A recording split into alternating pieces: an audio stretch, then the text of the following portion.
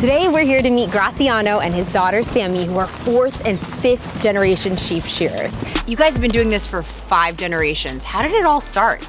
My great-great-grandparents came here as refugees during the Mexican Revolution. You know, they took any jobs that nobody wanted. And one that was very popular at the time was sheep shearing. It was the father who taught the son, and he taught his son, and my father taught me. And Sammy's gonna be the first girl. She's been helping me since day one.